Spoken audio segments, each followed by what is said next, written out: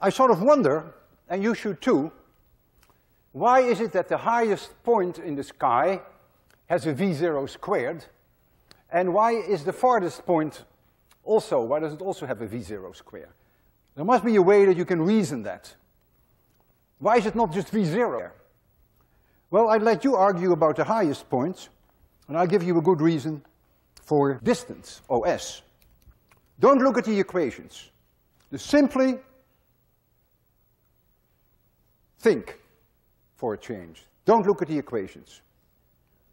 I double the speed. If I double the speed, then it's quite reasonable that the time that it takes for the object to reach the ground will double.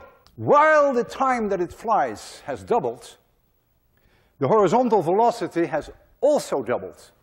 And so the distance that it will travel in horizontal direction is 4 times that.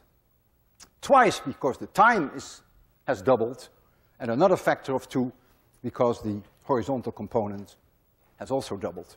So that's why you see a v0 square there. It's completely pleasing.